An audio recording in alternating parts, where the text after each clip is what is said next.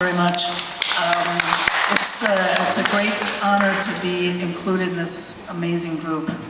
I think I'm up here because of the biography that I wrote of David Wojnarowicz, and I actually think of this award as a tribute to David, who was an amazing artist in this neighborhood.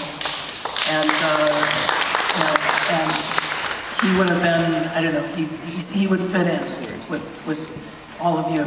I want to thank Clayton, who's so dedicated to this neighborhood and this community, what's left of it, and really thank you for doing this. Thank you.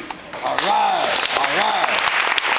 C-Car, David Wojnarowicz, poet and artist, truly was a great spirit. Same time that Kathy actually was really coming on, David was doing the same, putting his art up in the desiccated piers over on the west side and leading tours of only those people who had the courage to go in with him and the rats. And now, with something to say, she's just got to say it. Please welcome Fly.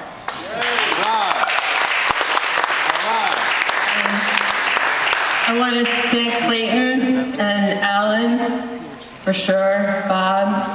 Kathy Acker was a huge influence on me. I got to meet her one time, and when I was waiting in line to meet her after she had done a reading, and I was almost going to have a heart attack waiting to meet her, and I kind of feel like that right now, a little bit.